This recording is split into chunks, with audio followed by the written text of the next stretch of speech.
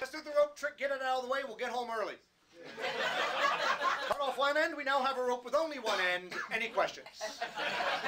Checking the level of the crowd. Cut the other end, we now have just the big rope, and I will find the middle of the rope, cut it into 2 equal pieces. The object of the old rope trick, to put the 2 equal pieces back into one rope. 2 equal, they should have been the same. Let me start again. We have 1 long piece of rope. Leave the 2 ends in the middle down around the center.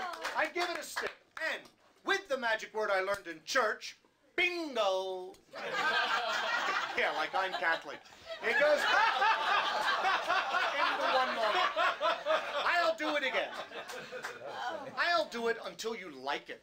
I know what the problem is. You don't think I really cut the rope. Sir, would you take the scissors? That way everyone will know it really does cut. But remember, pink fingers, white rope. Don't do like the guy in the last show. Give her a snip right through there. Ooh, you should be a rabbi. Now, a twist, a snap.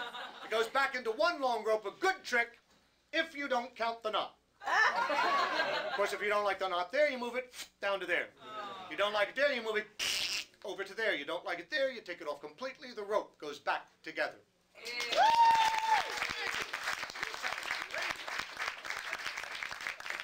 You're very pretty. You may have the magic knot. No, it's a special knot. You take it home tonight, and believe it or not, if you put it under your pillow tonight, the magic fairy will come and take away that knot. I'll be there around 3 a.m.